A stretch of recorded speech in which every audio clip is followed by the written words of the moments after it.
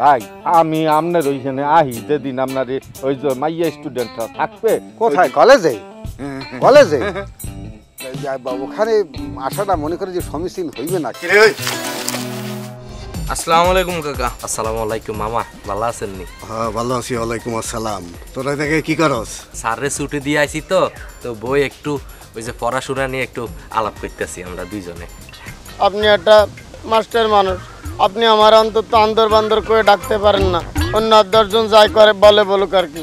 মোর ব্যাগের মধ্যে সুন্দর সুন্দর পাত্রিক ছবি আছে, মনে করেন পাই টু পাই ইনটু পাই টুলুট করিয়া যদি খালি মাইয়ুকে দেখেন আলহামদুলিল্লাহ বিয়ে হয়ে যাবে। যার হাসিতে ফোটে রে ফুল, কাঁদলে বৃষ্টি ঝরে রে, সুন্দর একটা মেয়ে যার সুন্দর একটা মন। আচ্ছা দেখবো যাও যাও এখন বাড়ির দিক যাও, যাইয়া একটু গরম পানি বদনার মধ্যে লইয়া এরকম ঘেটির মধ্যে ঢালো, এখানে ঘেটি পাশে ঢালো, দেখ পানি আস্তে আস্তে আস্তে আস্তে কমে গেছে।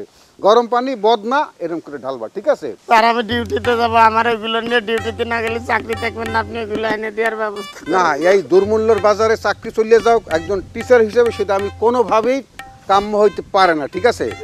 তুমি যে একটু ভালো হও, তুমি কিন্তু আসো। ওই যে প্রথম যে শব্দটা বলছি না, যে ওই যে মানে গাছে গাছে লাভ হয় যে লেঙ্গুরা লাগে, হ্যাঁ, শব্দটার বললাম না আর কি। তোমার ভিতরে ওই জিনিস আছে, সেই জিনিস বানরামি কমাও, বললে ফেলাইলাম আবারও। তাহলে এখন ওই যে ওই আপার কাছে এগুলি রই গেছ না, বিপদেই হেলাইলি বেড়া। আমি গেলে কেন আমারে শুদ্ধ ওসায় আবার। হ্যাঁ আপনার একটা সুরমান আছে। বোরমান তো আছে, আকাম তো তুমি করি আসছো। সুরমান ফরমান কি? মান কি মান সম্মান হইতা কার কি? ঠিক আছে, বুদ্ধি তোমার ওই সমস্ত ছাড়ো, ওই সমস্ত গাছে গাছ ওই সমস্ত ছাড়ো। আসো আসো, দেখি কি করো দেখি।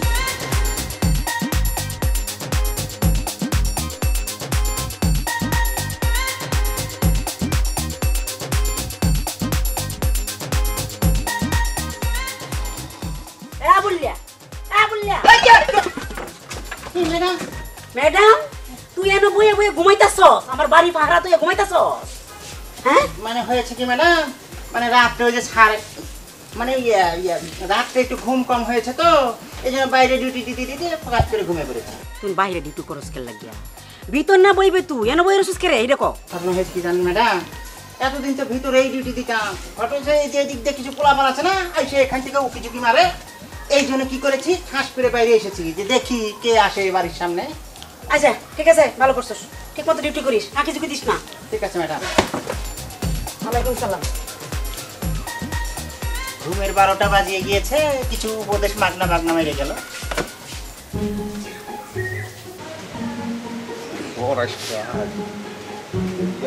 মাস্টার আসসালামু আলাইকুম। আসসালাম, কেমন আছো? জি আলহামদুলিল্লাহ ভালো আছি।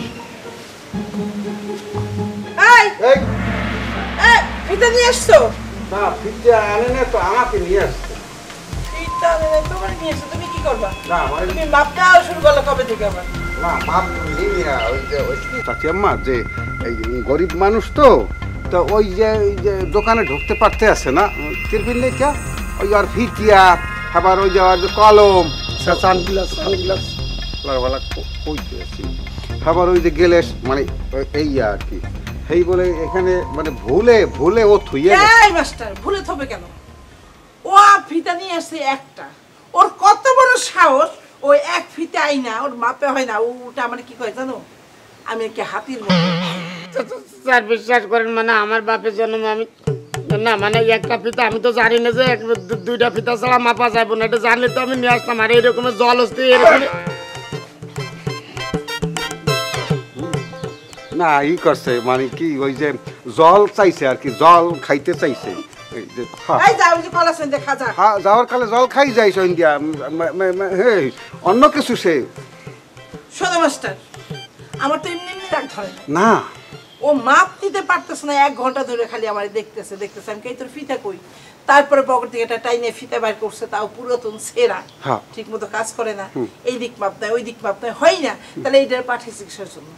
এই জন্য ওরা বলছি তো এগুলো থুয়া তোর মেরে যাবি, আসবি, আইসে আমার মাপ দিয়ে যাবি। আগের বার যেটা বানাইছে সেটা হচ্ছে ছোট, তাহলে আমি তো এবার 2 ফিতা ছাড়া মাপ দিব না। তাই ওই আগে যেটা বানাইছে সেটা কি এই যে ফুল আপ পেন, মানে এই যে খাটো বানাইছে মনে হ্যাঁ হাঁটুরে এতটুকু নিচে ওটা পরে নামাজ হবে না কোনোদিন হাফ প্যান্ট টাইপের বানাই ফেলাইছে শালার পর শালারা তোমরা তো আসলে বিচার বাইরে না এইটা সে মুসলমান মানুষ পরহেজগার তুমি হারে হাফ প্যান্ট বানাই দাও না হ্যাঁ উঠুর যে একটার করে নাকশা ফাটাই ফেলাবো কিন্তু এককালে না চপ এককালে চপ এই যে ব্যবস্থা করতে আসি আর ওই যে আর এই যে ফিতে এত হারা জীবন হচ্ছে যে একটা ফিতে দিয়েই এই যে মাপে আর ফিতে তো ছোট তোমরা বললাম না হ্যাঁ স্যার সব ফিতা সাইজে একই স্যার এই যে আবার তর্ক করে থাপড়ে দাও এককাল কম হালা ফালা শেষ করে ভালো আমার কথা বলো বেয়াদ ফালতু জানি কথার গপ একদম কিন্তু দিছি এই ফিতা যাই এখন না নিলে ওই দোকানে ঢুকতে পারতে আছে না গরিব মানুষ তো আর যে ওস্তাদ আছে সেটা তো আর এক উডুরিয়া সে শালার পর মানে সেই ছেলেটি ওকে আবার দোকানে ঢুকতে দিতে আসে না কষ্ট করিয়া যদি ওই যে খাতা কলম মানে ওই যে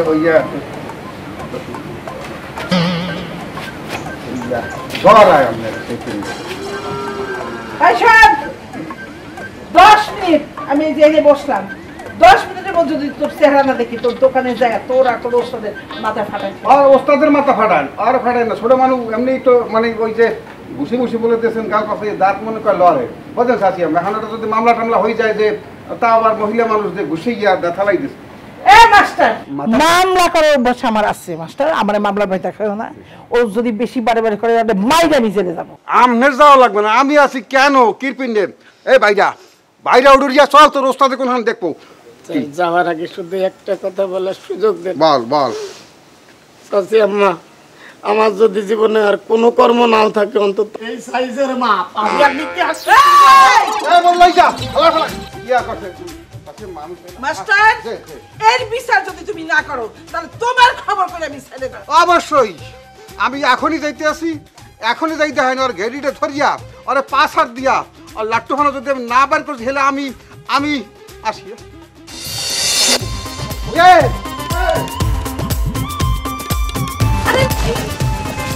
মাস্টার ভাই কি হইছে এরকম দৌড়ে বেরিয়েছেন কেন বাসা থেকে দৌড়ে বেরিয়েছে হয়েছে কি যে না হয়েছে কি যে মানে ওই যে চাচি আম্মা সে যুদ্ধাংদেহী মনোভাব তো মনে করে যে মানে পাঁচরায় মাইরে ফেলাইবে মানে মেরে ফেলবে সেই ভয়ে আমি দৌড় দিয়ে মানে পালাই আসছি আমার আম্মা কেন আমার আম্মা কিসের জন্য আপনি দৌড়ানি দিবে ওই যে শামিম আছে না ওই যে বিটলু শামিম ওই যে টেইলার মাস্টার হ্যাঁ সে শালার মানে সেই ছেলেটি মনে হয় চাচি আম্মার মনে হয় মা পানতে গেছে তারপর চাচি আম্মা নাকি বলছে কি মানে ওই যে ডাবল ফিতা নাকি লাগবে তো ডাবল ফিতা তো আসলে হয় বন্টি কখনো দেখছো কোনোদিন শুনছো না আমার আম্মা যেহেতু দৌড়ানি দিছে তাহলে তার পিছনে নিশ্চয়ই কোনো কারণ আছে স্যার ভাইয়া হ্যাঁ মানে কারণটা হয়েছে কি যে ওই যে বদমাইশ ছেলেটি এই যে বাটুয়াটায় সে নাকি চাচি আম্মাকে বলছে নাকি যে জলহস্তি দেখেছেন স্যার ভাইয়া আমি ঠিক বলছি না নিশ্চয়ই আমার আম্মার সাথে কোনো খারাপ ব্যবহার করছে বললে আম্মা এরকম দৌড়ানিটা দিছে শুধু দেয় নাই এখন ওইটা কই মানে সে মানে আছে তাকে আমি মানে বলেছি কি যে দ্রুত যাবে এবং দ্রুত চলে আসবে মানে ডাবল ওই যে ফিতার কথা আপনিও দুষ্ট আছেন স্যার ভাইয়া আপনি কেন ওর সাথে আপনি আমার আম্মার বিচার করতে আসছেন বিচার করতে আসি না তো চাচি আম্মা আটকায় রাখছে ওগুলি সেই জন্য নাইলে তো যদি আবারও ওর নাকি শোল্ডারে চাচি আম্মা নাকি মানে এরকম নাকি এইখানে নাকি দিচ্ছে সেই জন্য সে ডরে আসতে চায় না তো সেজন্য আমি আচ্ছা স্যার ভাইয়া আপনাকে দেয় নাই তো দেওয়া আর একটু হইলেই মনে হয় বাচ্চা গেছেন ঠিক আছে যান আমি আম্মাকে বুঝাই বলবো যে আপনাকে মানে আমাদের স্যার ভাইয়াকে জানি কখনো আর কিছু না বলে যান যাবো হ্যাঁ যাই যান স্যার ভাইয়া কোথায় হারাই গেছেন এই যে কাঁঠাল গাছের নিচে কাঁঠাল গাছ ওইখানে আর আমি এইখানে আচ্ছা স্যার ভাইয়া আপনি যান আমি আমার আম্মাকে বুঝাই বলবো যে আমার স্যার ভাইয়াকে কখনো কিছু না বলবো ঠিক আছে আসি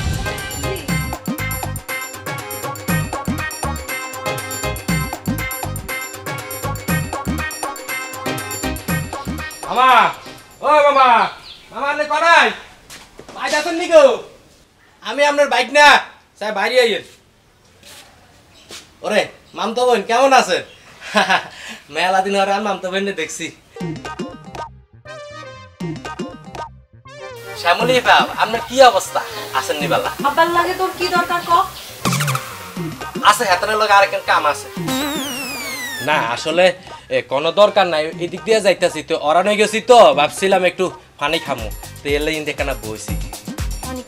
না না পানি খাইতা না, ঘরে যাই খামু, যাই। হ্যাঁ যত সব পাগল ছাগল আসে আমার বাপের কাছে, কে লাগে যে আমার বাপ ঘটক হইছিল, এত জ্বালা সহ্য হয় না। যা। আচ্ছা শোন না, তোকে আমি একটা কথা বলবো, তুই কাউকে বলবি না। হ্যাঁ হ্যাঁ কি হয়েছে বল।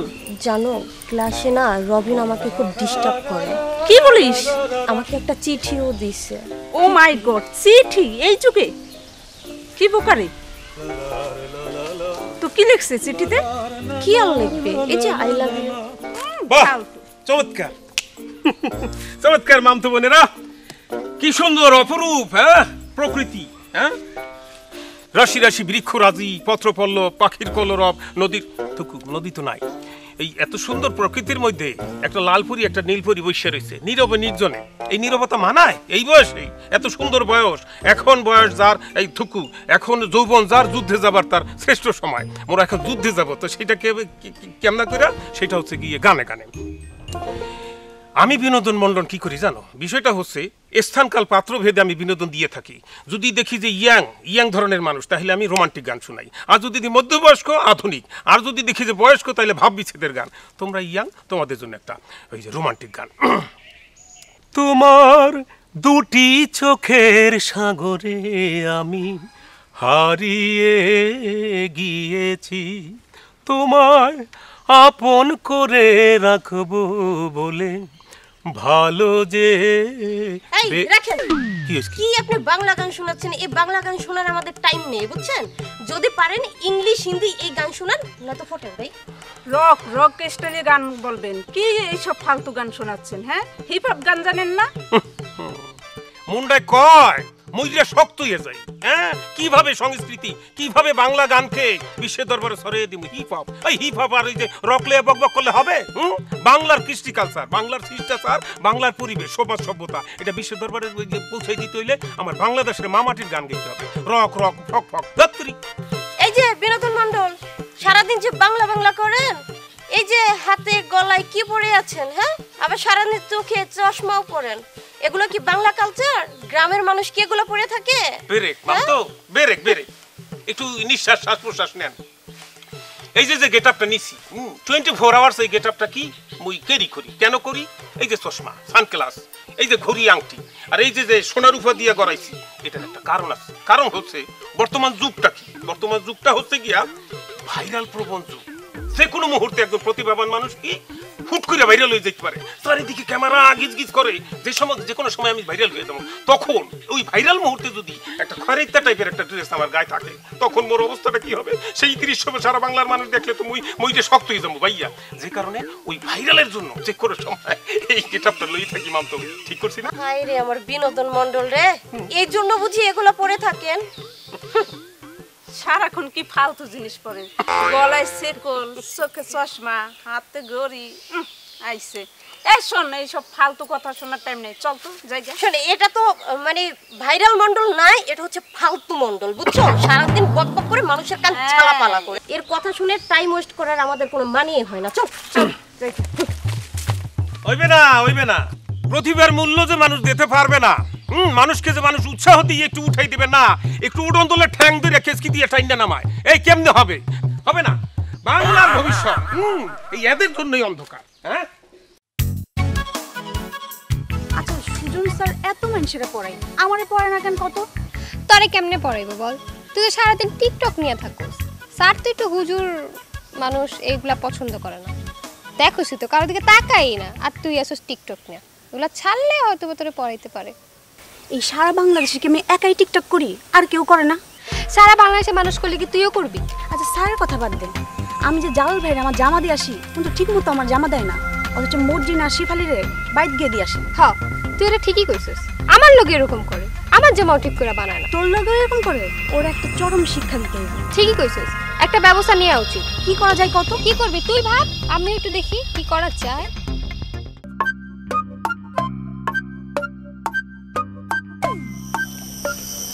আপনি হলেন যে এই গ্রামের একমাত্র সুন্দরী, আপনি এভাবে একা একা চলে যাচ্ছেন, এটা যদি কেউ জানে কেউ দেখে অন্য গ্রামে এসে পড়েছেন সমস্যা হয়ে যাবে না। আপনি কথা বুঝতেছেন না কেন? আপনারা আমি বলছিলাম না আমার পিছু পিছু না আসতে। বললেই তো হবে না, এই অস্ত্র এলাকার মধ্যে একমাত্র 3 বোন আপনারাই সুন্দরী, আপনারা ঘুরঘুর করে এদিকে এসে পড়েছেন, আপনি বললেই তো আমি চলে যেতে পারি না নাকি? আমি তোমারে কইছি তুমি যাও। ম্যাডাম আপনি বাঁচতে পারছেন না, আমি যদি আপনাকে ছেড়ে যাই তাহলে ওদিকে আর খান সাহেব আছে না, সে কি আমাকে ছেড়ে কথা বলবে? হঠাৎ করে চাকরিটা খেয়ে দেবে। আচ্ছা তুমি আমার পিছু পিছু এসে কি করবা? সাবিলা ম্যাডাম আপনি আস্তে আস্তে কোথায় এসেছেন সেটা দেখেছেন? পল্লী গ্রামে এই অত্র এলাকার পোলাপান খুব খারাপ, সুযোগ পেলে তো আপনার ইফটিজিং মেরে বসবে।